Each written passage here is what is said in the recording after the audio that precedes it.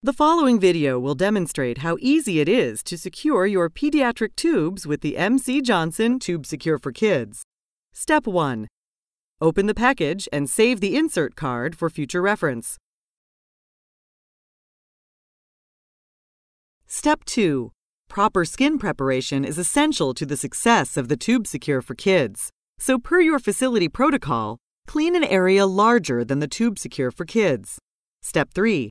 Peel the adhesive backing off of the Tube Secure for Kids and apply to the previously cleaned area. Step 4. Gently lift up on the purple tab to expose the securing area. Step 5. Center the tube over the foam on the base and reapply the securing tab.